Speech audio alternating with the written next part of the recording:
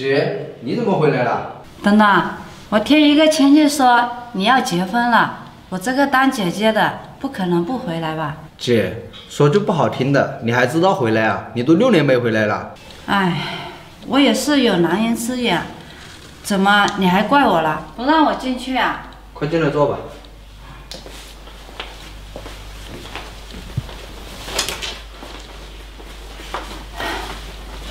等等，你快过来坐啊！我们都6年没见了，让姐好好看看你，好好跟我说说话。姐，不是我说你，你是为了我结婚才回来的。你再看看你这身打扮，简直比我们村的傻姑还难看。等等，都怪我不好，这些年在外面混得也不好，所以也没钱置办一身像样的行头。不好意思啊，不会给你丢脸吧？姐，按说你6年没回来了，你回来我应该高兴才对。可是说心里话，我一点都高兴不起来。为什么？你看啊，咱家条件一直不好，但是我找的老婆家里条件确实特别好。我老婆在一家大公司做主管，一个月工资好几万呢。你再看看你，一副穷酸样。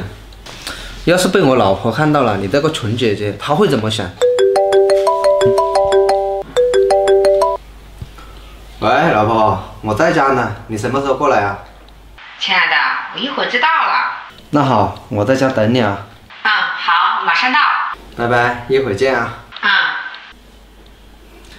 一会儿我老婆就来了。我们家跟他们家本来就门不当户不对，你看看你穿成这个样子，真是不给我长面子啊！要不你先回去吧。东东，我可是你亲姐，我们都6年没见了，我再怎么样也是你亲姐。姐，就是因为你是我亲姐，你就应该体谅我一下。你知道我找这个老婆有多不容易吗？来了，你等一会儿啊。他怎么来这么快啊？姐，要不你先去厨房吧，假装是我的远房亲戚，帮我做饭。快进去。哎，东东，你推我干什么？我什么时候变成你远房亲戚了？你跟他说实话又怎么样？哎呀，我的姑奶奶啊，你就体谅体谅我吧。你去厨房帮我做顿饭就好了，求你了。哎，好吧，你真是跟以前不一样了。千万别露馅啊！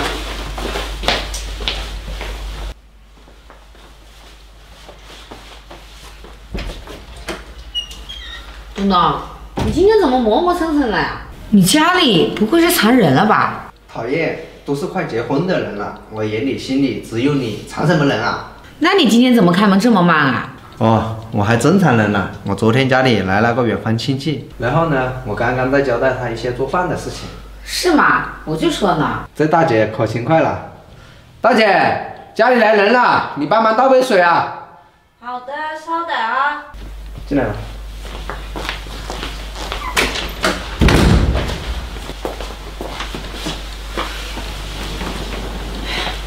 请喝水。老板，你先坐。老板，怎么是您啊？您怎么会在我未婚夫家里做钟点工呀？你是我弟妹。这到底怎么回事啊？我老板怎么会是你的远房亲戚啊？什么老板呀？老婆，你是不是认错人了？我怎么会认错呀？他就是我们公司的董事长啊！昨天刚给我们开完会，他怎么会在你家里面啊？她是我姐。你姐？你不是跟我说她是你的远房亲戚吗？唉，如果一开始就亮明了身份，也不会这么尴尬了。姐，你亮什么身份啊？到底怎么回事啊？我跟你说实话吧，其实这6年在外面，我并没有打工，而是创业了。好在我创业成功了，开了自己的公司。之前在外面创业太苦太难了，所以一直没有回来。可是我万万没想到，我公司的一个主管是你老婆。怎么会有这么巧的事啊？唉，说心里话，今天发生的事情，我对你很失望。本来我想给你我公司一部分的股份做新婚礼物，可是你太势利了，对我这样的态度，股份这个事情，我看是算了吧。我会给你10万块钱，等一下我会让我秘书给你送过来。姐，我错了，你别走。你自己好好反思一下吧。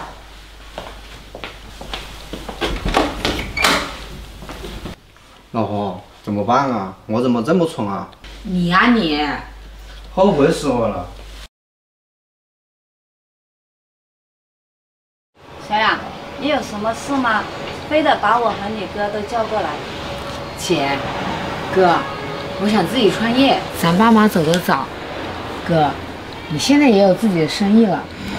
姐，你现在已经嫁人了，有了自己的家庭，而我呢，现在啊，事业没事业，家庭没家庭，我不想再瞎混日子了，我想自己创业，闯出属于自己的一片天地。创业是好事，我支持你。说吧，需要我们帮什么忙？创业可不是这么容易啊，你可得想清楚了。哥，姐，我现在不管怎么样，我都想试试，就是手头上没钱，你看你们能不能帮帮我啊？哦，钱啊，我的钱都在外面呢，拿不出来。我这里有，今天上午客户给我的定金有2000块钱，你先拿着吧。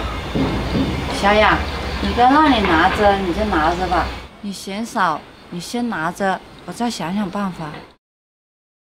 实在不行，我把准备买新房子的30万给你。姐，你要是手里没钱的话，你先别着急给我。怎么可以把买房子钱给我呢？那可不行，如果被姐夫知道了，那可跟你离婚不可啊。那我就先瞒着他吧，反正我觉得这创业可是一辈子的大事。哦，你们先聊，我还要跟客户吃饭呢，我就先走了。姐，你看哥，这么一大个生意人，就只给我2000块钱。你呢，普普通通一个家庭主妇，却大开口的要把买房子的钱给我。你呢，不要想钱的事了。总之，我一定会帮你。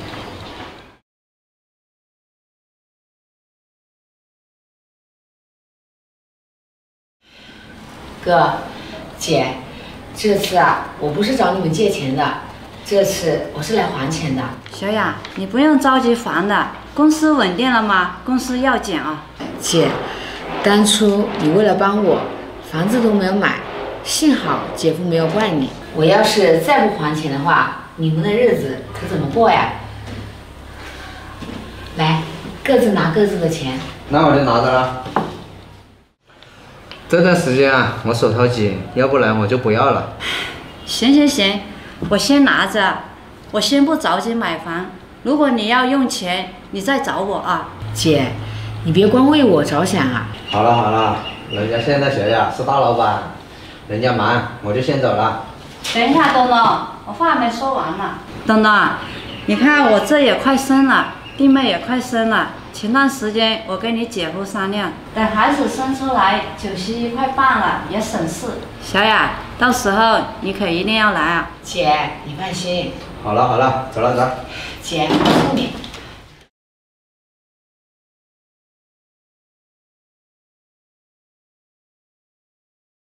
东东，我这坐月子，2个孩子一起办满月酒的事情就麻烦你了，你看着办吧，我没什么意见。也好，办满月酒的时间啊，主要还是看小雅的时间。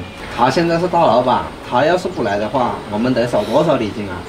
东东，虽然小雅她是大老板，我们也不能总占她的便宜吧？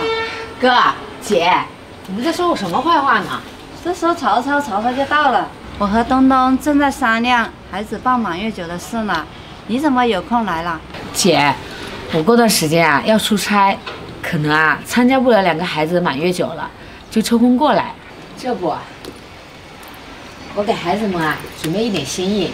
哥，这是给你的，里面啊有1万块钱，你可别嫌少啊。替孩子谢谢他姑姑了。姐，这是给你的。小雅，你给你姐的是什么啊？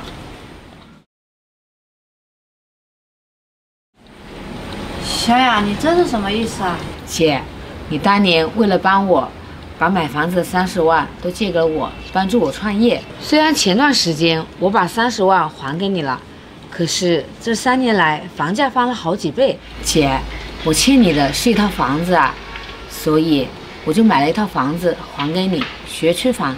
姐，以后啊，外甥上学的话就在家门口了。小雅，你买这个房子花了不少钱嘛，你可别为了我耽误了你的公司啊。姐，你不用为我担心，现在公司已经稳定了。